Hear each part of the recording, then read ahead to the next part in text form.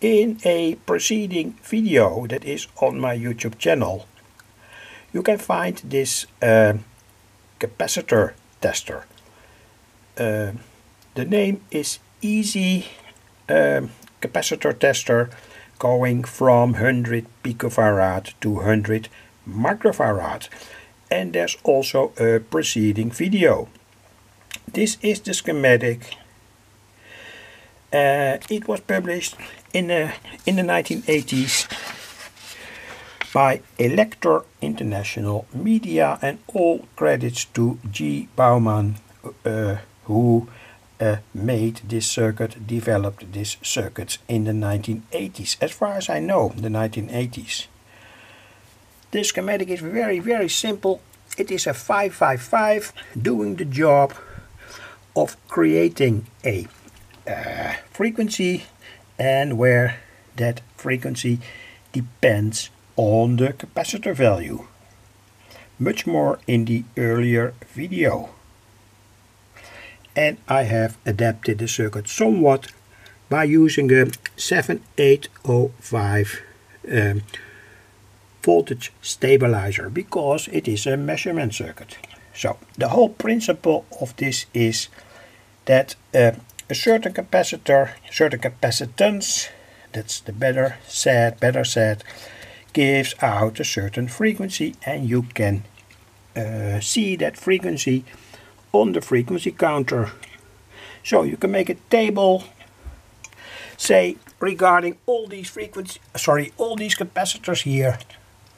This is my capacitor bank, and it goes up to approximately 100 microfarad. All these capacitors will give out a certain frequency, and that means that you can also say discriminate capacitors with a tolerance of 10% or even 20% to read out on the frequency counter their exact capacitance.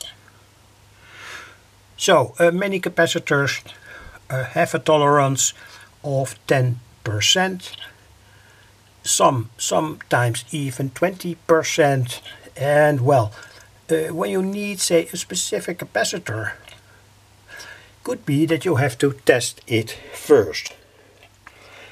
Anyway, sorry. This is the circuit again. I made a kind of simple wooden box here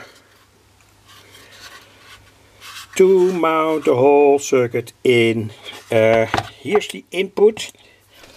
Input will be done with two crocodile clips here.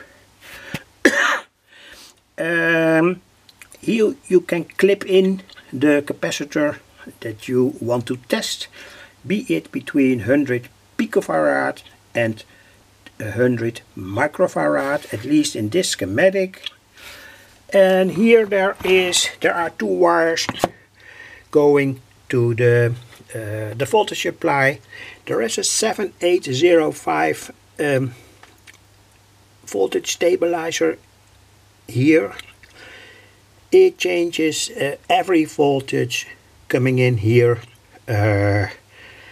between, say, 7 volts and 14 volts to the 5 volt that the 555 chip in this measurement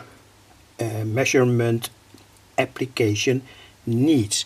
And I've mounted here a diode. You can see it here, this diode, and it prevents that when you, say, swap the positive and the negative, that the circuit is not destroyed by, say, giving the voltage regulator a reverse voltage. But perhaps the 7805 also has that protection inside. I don't know that, but it's more or less extra. And I've used here to supply the circuit a 100 ohm resistor. That is not strictly necessary, and it was not in the first video. So let me show that how it works. It's very simple, by the way, and it's not strictly necessary, but here I mounted a 100 ohm resistor to the, say, 9 to 12 volt power supply. That's what I did. Want to make it better visible here in the positive lead. This is that resistor of 150 ohms. Here, 150 ohms. Not strictly necessary, by the way, anyway. Schematic again, the power supply. So the idea is that I give the whole circuit via my workbench power supply, say here between 7 and 15 volts.